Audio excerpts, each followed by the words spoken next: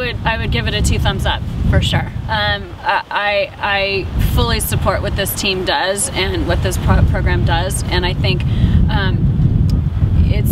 it's become a lifestyle change for our daughter, especially. I think an awareness that has really grown, not since she's been there. I think it was a great introduction to just kind of sustainable farming and how you have a global impact, but you can also do it locally. I mean, she definitely perks up when she sees things that could be different.